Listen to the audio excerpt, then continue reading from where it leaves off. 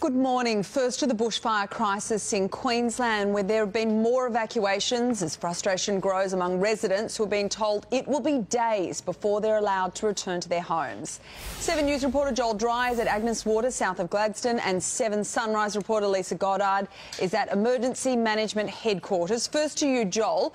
What's the situation there this morning?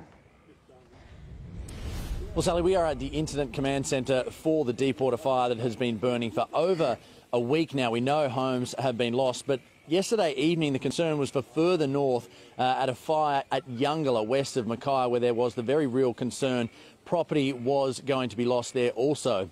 The community was told that they had to leave now. It was simply too late to evacuate, and so dire were the conditions that a rescue helicopter was actually flown in and evacuated about 10 people, mostly children, because there was concerns for their respiratory health and also just the general safety of the people there. Now, thankfully, at about 9:30 last night, that fire was downgraded thanks to some great work by the 737 water bomber, and it is now looking like no property was lost. Down here, also some good news. At about midnight last night, the Deepwater fire that, as we said, has destroyed a large number of properties and also homes, that has been now downgraded to an advice level, which is one down from where it was.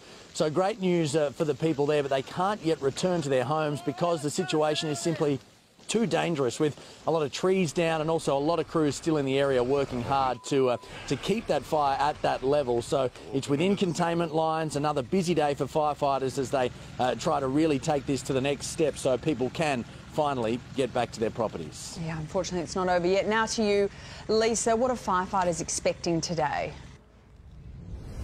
Well, Sally, firefighters say we're in for some terrible conditions for at least the next 4 days. They're really testing times for them. But they said some good news this morning. The temperatures have dropped slightly, so they say they're in for a reprieve at least until about 2 o'clock this afternoon. They say between 2 o'clock and 6 o'clock, that is their real extreme danger period as the winds again pick up. And we've seen those winds are just rapidly changing direction. So that really pushes them to the limits as far as trying to put out warnings for people and keeping people safe, or as safe as they possibly can. Now, the other good news overnight from the command centre here is that there have been no new warnings issued in any new locations. But of course, as Joel has mentioned, there are still prepare to leave and leave now orders in place in that fire zone. So the message here from command centre is please listen to the radio and do listen to the warnings. Another busy day ahead for authorities. Thank you very much, Lisa and Joel.